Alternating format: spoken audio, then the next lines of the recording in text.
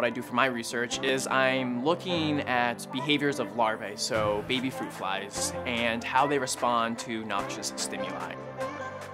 My equipment involves having a camera or a microscope that zooms in just enough to see the larvae, because if you were to poke a rat, like you could see that rat would react to that, but if you were to poke a larvae without a microscope or a camera, you wouldn't be able to really notice what it's doing. So I zoom in and I can see that it rolls away from noxious stimuli. The projects in my lab involve using a number of specialized tools.